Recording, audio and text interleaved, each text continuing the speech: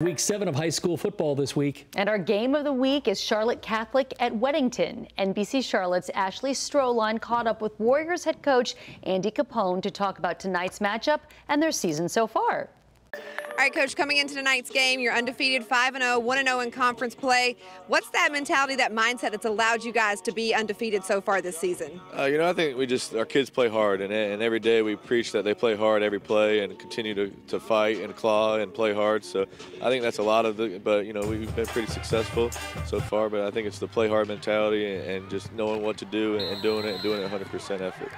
You have a great squad all together on both sides of the ball. Also, Will Shipley, of course, the name that everyone brings up when they talk about Weddington. What are you expecting from him tonight? I expect him to be Will, and Will is the guy that, when the lights come on, he's always ready to go. But, I think he'll thrive in big game atmospheres because that's what Will's made it for. And I'm excited just to be part of it and be able to watch and see what he does.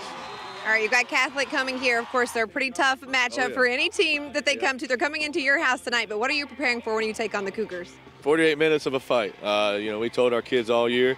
We played them well last year. We had 5 turnovers. We can't beat ourselves, but we expect them to come in and be the same Catholic that they've always been. But that's why you do it. That's why I got into coaching. That's why this is the best. I wouldn't trade it for anything. So we expect a dogfight at 48 minutes, and I think our kids are up for the challenge for it.